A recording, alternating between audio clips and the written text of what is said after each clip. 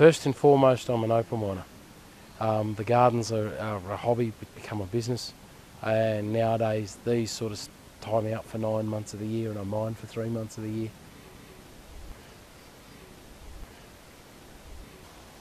Dad started by being given some plants when he was about 15. When Mum and Dad moved to Lightning Ridge for 3 months, they had a dozen or so plants with them, and of course in a dry arid environment cactus are a pretty good grower, so they started with the first garden here in 1966, and from that it has grown to what's here today.